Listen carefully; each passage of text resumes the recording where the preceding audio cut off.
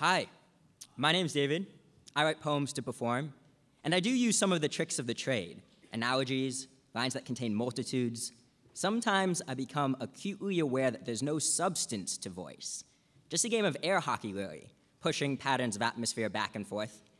But I monologue, because truly, I want to light your soul on fire. I want to speak flammable, speak pictures, words worth 1,000 words. I want to spit fire which hits close to home, a hearth that stays lit for the 3 minutes my words still vibrate in the air.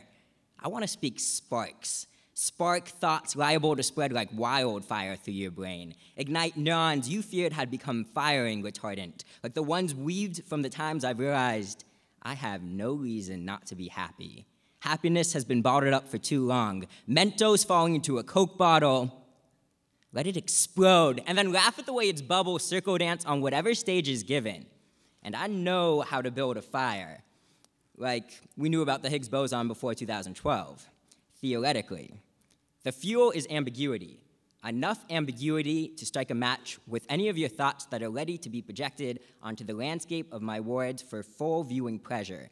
Ignition is specificity. I need images sharp enough to catch you, catch fire in you. I want to light your soul on fire, but are arsonists ever satisfied? If the fire is hot enough, can any of your anxieties sublimate, turn gaseous, and just float away? Is poetry catalytic? In the heat of this shared moment, can I provoke a reaction that transforms anything in you from worry to wonder? These are seductive questions, and I usually get caught up wishing humans were part phoenix, ready to be rebirthed from the ashes of a soul that was on fire.